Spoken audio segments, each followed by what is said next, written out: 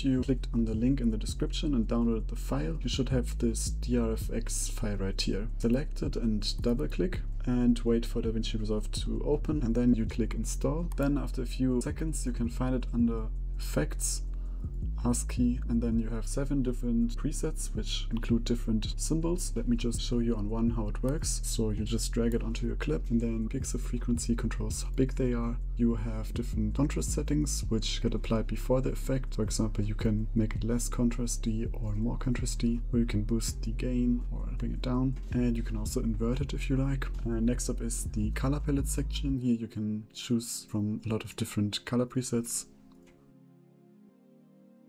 Or if you stay on custom, you can also put in your own colors right here. You can also delete these points and make your own custom gradient. But these points are there because each controls a separate symbol. And if you don't like the colors that one of these presets has, but you like the general look, you can adjust it a bit further here. So let's say I want this to be a bit more yellowish, then I can just change the hue, or I could also use the wheel. And then there's also a letters version where you can customize the font and the text however you like. So you have different presets like symbols, alphabet caps, number, pattern, round, orthogonal, diagonal, and detailed.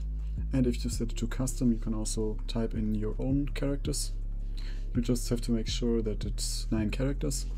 And then you can choose the font. I would actually choose something that looks like code. In my opinion, it works the best. You can control the X and Y size. So for example, you could make it a bit wider so it fills the entire pixel. And you can also control the position if your font is a bit offset. And lastly, we have the custom edit page and the custom fusion page version, which lets you pick your own icons that you can use. The ASCII shape pack will also come with a folder that you can download. And in this folder, you have images that you can use with the custom edit page version. I will show you now how you can add them. So first of all, you have to drag the custom edit page version onto your clip, and then you have these different loaders, and if you just click browse, you can select your folder and then pick any image you like. It works the best if you have the brightest image, which has a lot of white at the first symbol, and then slowly make it darker and darker with the next images. The ASCII custom fusion page also works really similar. You can also add your own shapes, but it will be in the free pack and you have to use it in Fusion. So let's go into Fusion, into templates, ASCII, and then add the custom fusion page. And as you can see, we get these inputs.